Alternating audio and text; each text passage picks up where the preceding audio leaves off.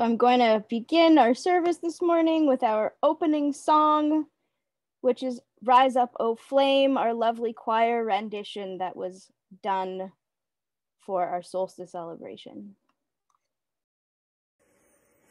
Rise up, O flame, by thy light glowing, bring to us beauty, vision, and joy.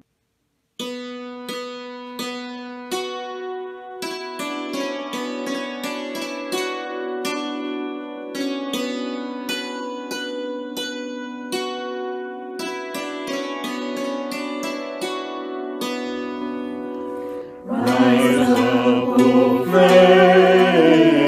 by thy light glowing, bring to us beauty, vision, and joy. Rise up, O flame, by thy light glowing, bring to us beauty, vision, and joy. Rise up, O flame, flame,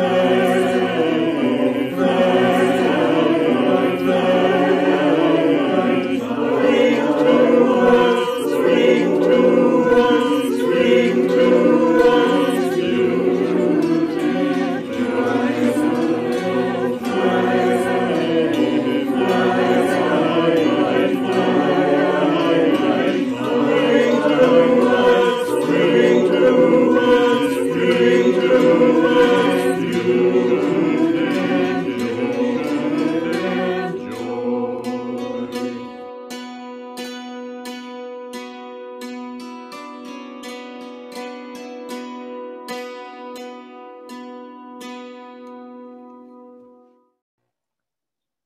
At the beginning of a Westwood service, whether in person or online, we pause to affirm that the land where our building and many of us gathered here today has borne witness to thousands of years of Indigenous culture, history, and spirituality, and continues to do so. Amiskwichi-Waskagan, the Cree name for Edmonton, meaning Beaver Hills House, is Treaty 6 territory and a traditional gathering place and home to diverse Indigenous peoples, including the Cree, Blackfoot, Métis, Nakota Sioux, Iroquois, Dene, Ojibwe, Saulteaux, Anishinaabe, Inuit, and many others. I acknowledge my role as a treaty person, and I feel continuously called to explore what that means and how to be a responsible and respectful ally. I encourage each of you to seek understanding on how to be curious and respectful allies and treaty people. Welcome to this morning, this day, and this opportunity together to be in community. My name is Ilara Stefaniuk-Gaudet. My pronouns are they and them, and I'm your service leader this morning. I also have the great privilege and joy of being Westwood's Director of Religious Education. Our speaker this morning is a new friend of mine that I met through a workshop that Pyros was facilitating, and I'm very, very happy to have met him. Emmett Michael describes himself as introspective and enthralling with equal parts grit and grace. Emmett's a musician who is built on his trials. Turning to music in his darkest times, he found solace in his ability to share his heart with others through his lyrics. Drawing on his experience of transitioning from female to male, living with mental illness and battling addiction, his songs carry a tone of desperation and sorrow. With soulful melodies and heart-wrenching lyrics, his music conveys a message that is both powerful and vulnerable, entirely unique, yet familiar. Emmett is offering us his story and his music this morning, so I invite you all to sit back and be inspired by both. Bill Lee and I are your tech wizards. As a Unitarian Universalist congregation, we come together each week to learn more about what it means to be human. We're not here because we figured out life's questions or because we think we've got it right. We come here to learn more about being in relationship together, how to listen, how to forgive, how to be vulnerable, and how to create trust and compassion in one another as we celebrate our differences together. And on a few extra magical Sundays through the year, we also come to play together. Thank you for showing up from wherever you may be this morning. You are welcome here. Our chalice lighting this morning is an untitled poem by Becca Lee. It isn't always graceful, this learning to love, this healing, this looking in the mirror and smiling. We light our chalices this morning in a warm embrace of all the messy parts of ourselves that compassionately fertilize new growth in our lives.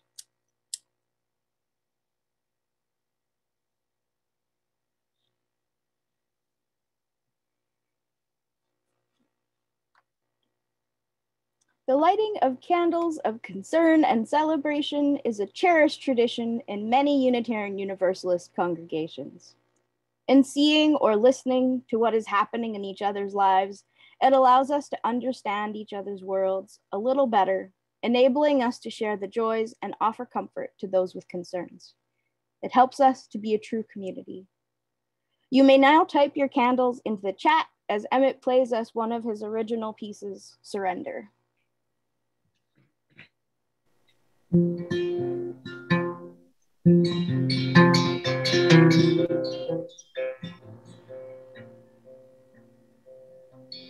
Love's the only thing that opens fire, despite the white flag you hold high above your head.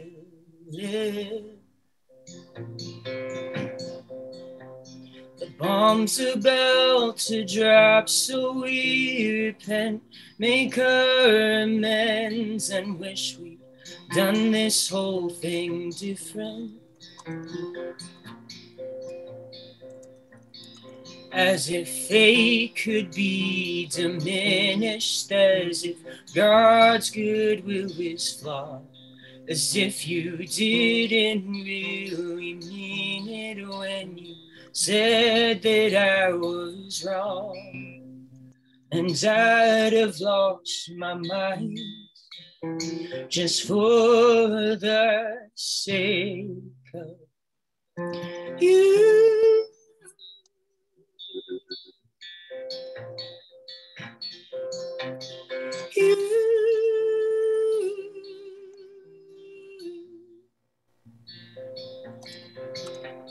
Trauma's like a drug, it hits you once, then lingers under everything and everyone you think you love.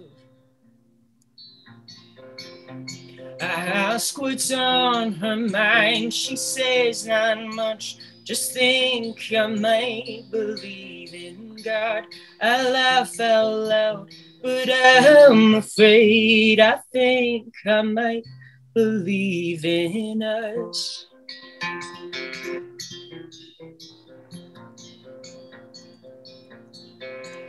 And I could lose my mind just for the sake of you.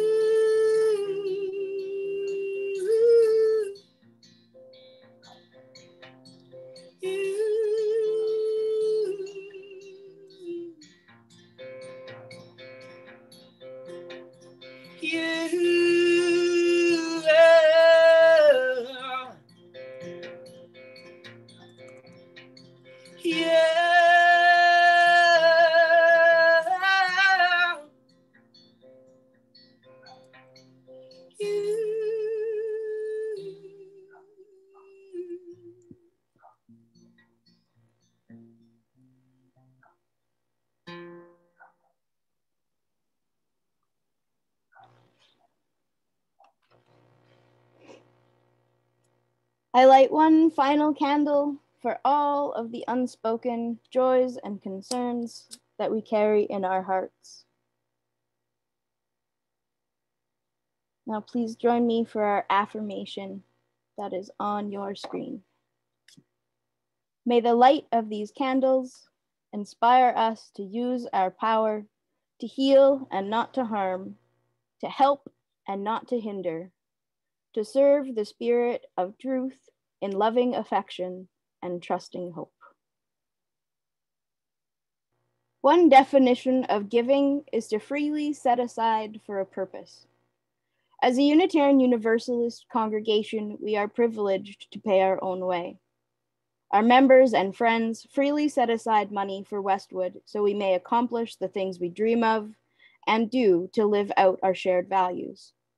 In these difficult times, our work of connecting and creating compassionate community is more important than ever. Ways to donate are on your screen.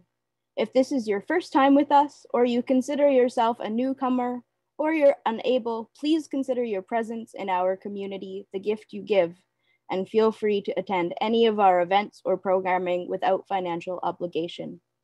If you are able to donate and you consider the time and work we do together valuable, please donate generously or consider donating on a monthly basis. From you I receive, to you I give, together we share, and from this we live. From together I receive, to you I give, together we share, and from this we live.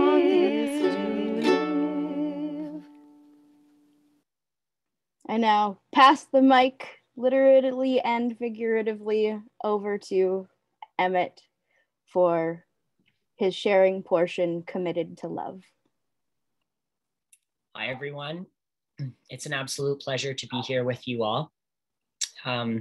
Obviously, I don't get a lot of time to be able to hang out with new folks, and so it's really nice to be in a community as loving and accepting and wonderful as this one, and being able to share a little bit about me and my story and my songs. When I first heard that the theme was commitment, I was struggling to kind of think of things that I could talk about that would relate to that topic. And then in really diving in, I realized that there are a ton of things that I can relate to in terms of commitment within my own life. And for me, what was highlighted is a commitment to love. And what that looks like is not only a commitment to loving others, but a commitment to loving ourselves, because it's my belief that that's something that we have to actively do on a daily basis in order to continue to do so. At least that's the case for me. It's been and I'll share a little bit of my own personal story and what led up to that realization for me. Oh, sorry, excuse me, got that morning voice going on. Commitment to anything has always been really difficult for me. I'm afraid to apply myself to something and to ultimately fail. I'm afraid to commit to relationships only to end up getting hurt. I couldn't commit to loving myself or to healing myself because I didn't feel that it was worth it or that I was worth it. So I grew up in a very religious Christian home, and I realized at a very young age that there was something different about me. And so I was born female and I transitioned to male. And I knew from the time that I was a kid that I guess the easiest way for me to explain it was I just felt like I was a boy. I dreamt that I was a guy, and I didn't have the language to be able to explain it. So I didn't know that I was transgender. I just grew up feeling my whole life that I was crazy or that there was something wrong with me. And it took a lot of work and a lot of healing in order for that to shift. But in my teenage years, I started to develop feelings for a female friend of mine. And I was like, really just overwhelmed at the thought of like, this is something that I have to face, that I have to deal with, because if I continue to suppress it, I'm only going to hurt myself. And so I had to make a commitment to myself to be able to get to a place of healing. And that took many, many years. In my young years, I went from going to a very small Christian school my whole life to then transitioning into a public school where everyone was very open and there was a lot of diversity.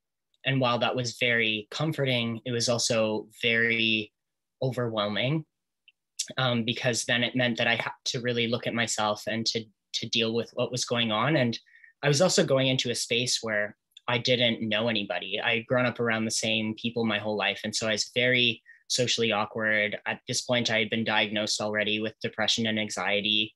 And so I was really struggling with all of those things. And that only gets worse when you feel disconnected to other people. And so for a long, long time, I relied on drugs and alcohol for many years to suppress those feelings and to try and find community with people. I realized that it was really easy to make friends if that was the path that I took, even though those relationships weren't necessarily meaningful or real. And I later ended up hospitalized for an overdose. I went to rehab. And that was when I really started to look at what does faith and spirituality really look like for me, and really finding something that I knew, finding an idea of a higher power that I knew loved and accepted me as I was. And that was a commitment that I had to make, and I still have to make on a regular basis, to be able to say that that's a journey that I'm going to take, because there's obviously a lot of trauma and grief that I had to go through around religion. And that's something that I still have to actively work at finding reprieve from those things. And as I said, so there's been sort of two sides to this for me, is the concept of being committed to loving others and being committed to loving myself. And because I've struggled so hard for so many years to be able to love myself, it's been hard for me to be willing to put myself out there in a way where I could be vulnerable to getting hurt, or have the fear that I won't be loved and accepted. And there are many examples in my life where I have found that love and acceptance. And my relationship to my fiance, Alex, is just one example of that. And so I wanted to share a song that I wrote called I Might Let You Love Me. And it's about the being committed to the idea of allowing someone else to love you.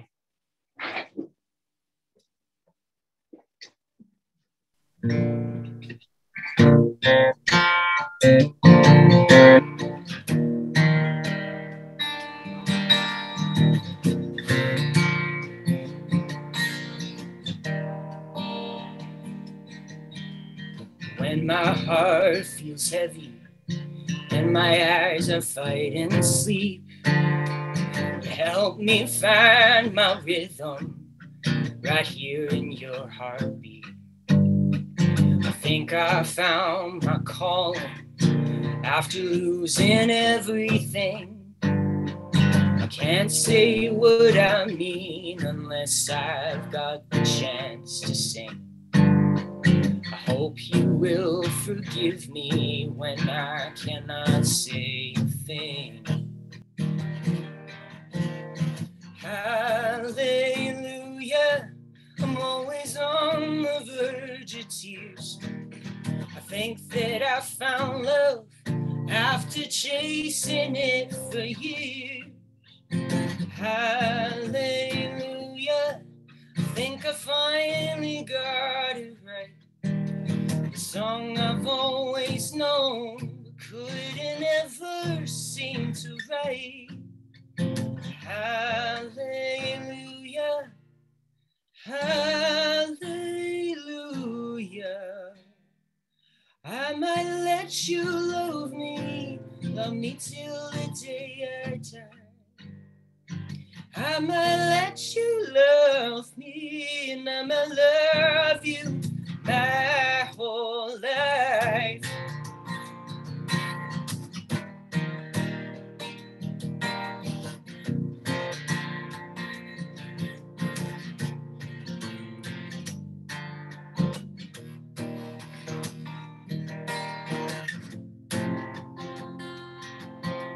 I tried to walk a mile in someone else's shoes, but I am still myself.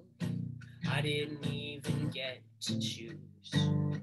Summer will be over before you can say goodbye, and I might let you love me as long as you still wanna try. I might let you love me till the day I die.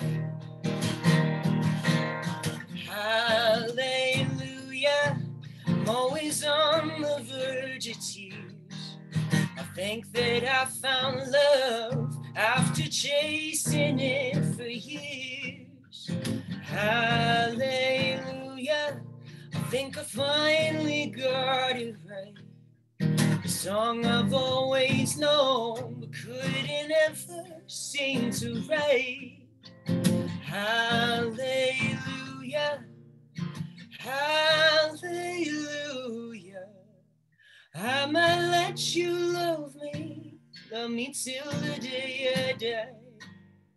And I might let you love me, and I might love you my whole life.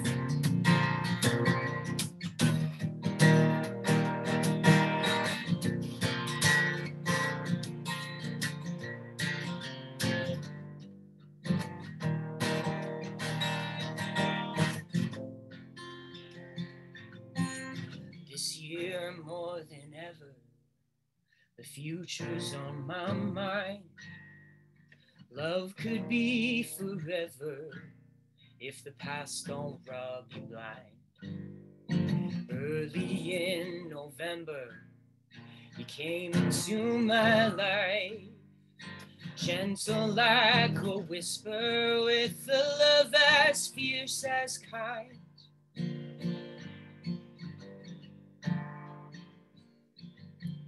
This love could be forever if the past don't rob us blind.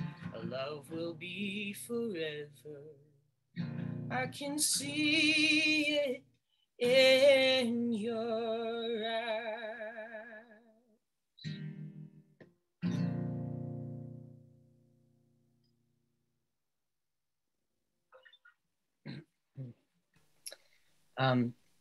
And so in the process of learning to be loved by others, that in turn really helped me to be able to love myself. And that wasn't always easy because a lot of the things I talked about, I was still really struggling for many years with my addiction and with not feeling totally accepted by my community. And when I first came out as transgender, a lot of my family, they really, really struggled with that. And so I, later on though, my mom came into my room and I just remember her saying, I've done all of this research and I support you, after a couple of years of it being really, really difficult. And that really helped me to start on this journey of self-acceptance and the commitment to loving myself and the commitment to my own healing from addiction and in and through mental health. And so I wrote this song called God-Shaped Hole, and it's all about that experience, coming out as transgender in a church community and how difficult that was. And I really had to wrestle. I'm really grateful that I am transgender, and I wouldn't go back and change it, because it's really forced me to look at my faith in a way that maybe other people who came from a Christian background might not have, and to really discover what was important to me and what I believe my higher power really stands for, and that I am loved and accepted. I know that there are a lot of other LGBTQ folks from in these church spaces that struggle with this. So I really wanted to include other people in this project and in this song. And so I wrote a song all about this experience, and I just released it a couple of days ago.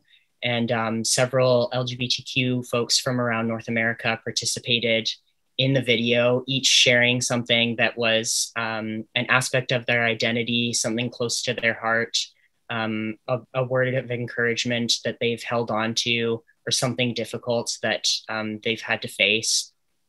And they all shared it in this music video that I made. And Ilara was included in that. And I'm really, really excited for you to see this video. We decided that we really wanted to share this with you. And so, yeah, I'm really excited to be able to share it. Thank you again so much for having me and for listening to a little bit of my story. and my songs. I really hope that you enjoy this video.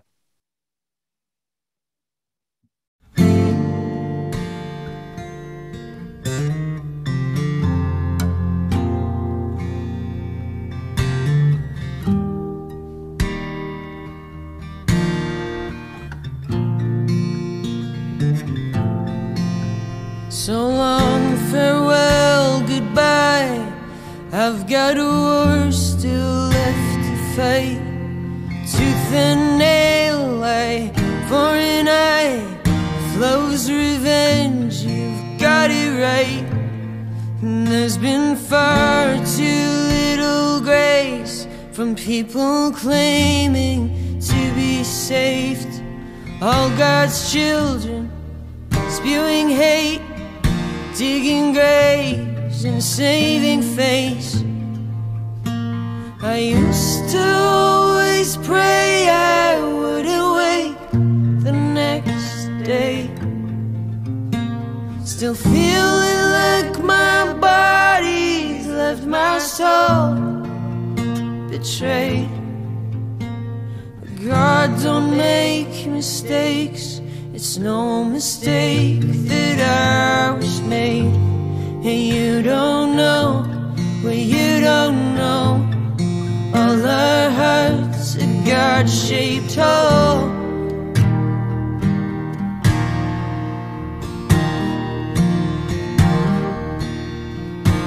I'm so far from perfect, still don't admit my own defeat. And my doubt's my greatest defect. All my fear is crippling. I wish I wasn't always quiet when I needed to speak up. I wish my words were always gentle when I spoke about love. Shame still hums alone like a ghost underground. Why am I most lonely when I'm standing in a crowd of people of the faith? I hope someday that could change, 'cause you don't know what you don't know. All our hearts are God-shaped hole.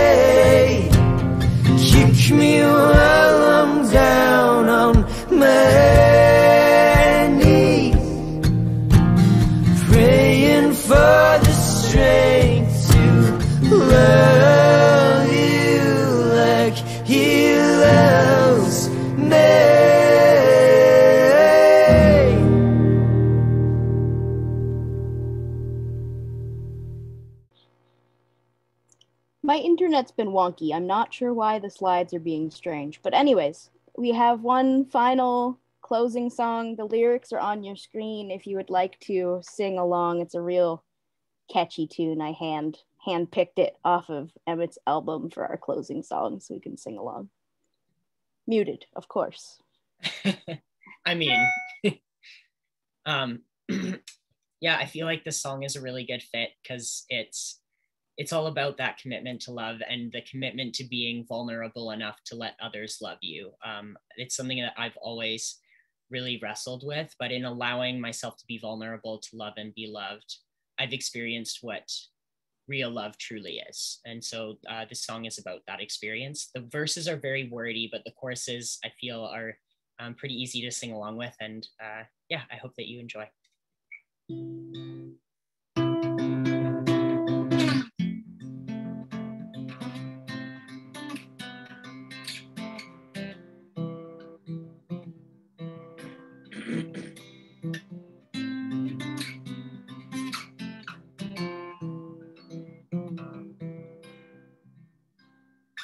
Try your luck.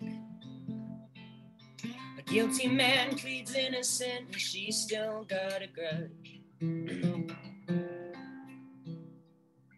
A penny in wishing well won't buy you real love. Hello, heart. Locks with hands and ambience for wishing on the stars. I think that we could teach each other who we are. I think I wanna let the walls fall. I think I wanna swim in the deep end. I think I wanna let my heart erase loud enough for you to hear it. I think I wanna be your muse. I think I wanna be your burden. Forgive me for what I might do. I never really mean to.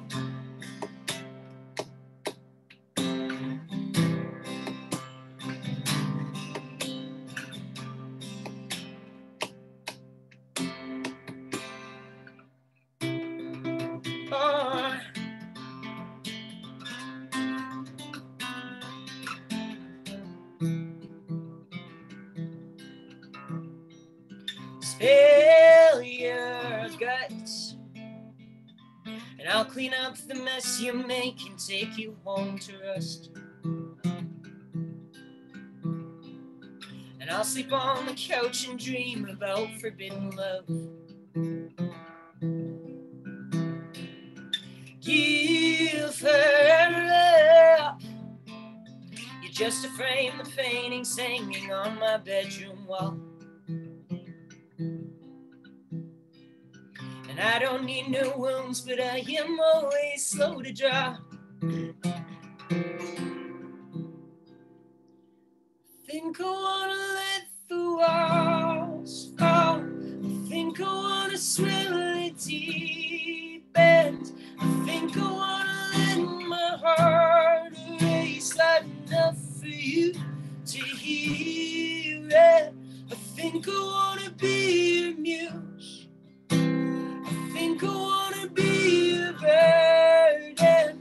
Forgive me for what I might do. I never really mean to. I never really mean to. No.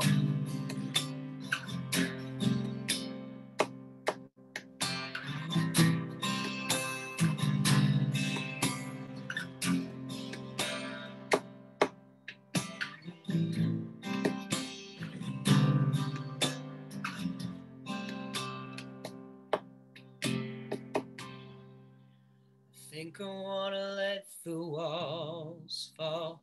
I think I wanna swim the deep end.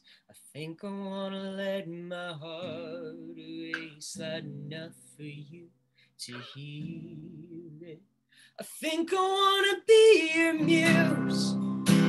I think I wanna be your burden. Forgive me for what I might do. I never really mean to.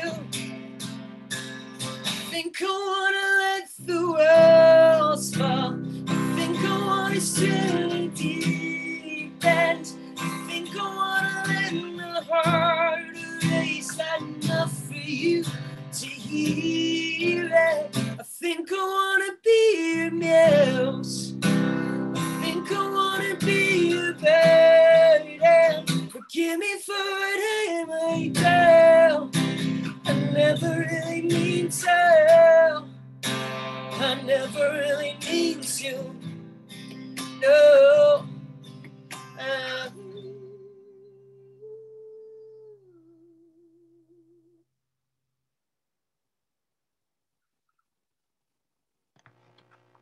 Thank you so much for all of your sharing this morning, Emmett.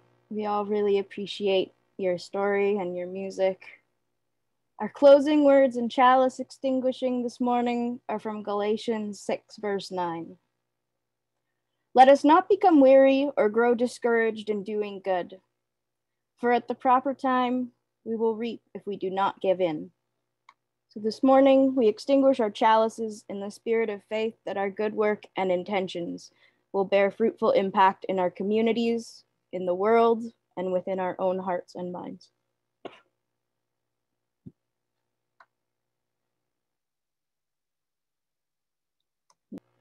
So thank you all for joining us this morning. Next week is Reverend Ann Barker. Ann coming for a service called Designing the Future, which I know is inspired by this book by Gemma Stone that I haven't read, but I trust that it'll be a good service.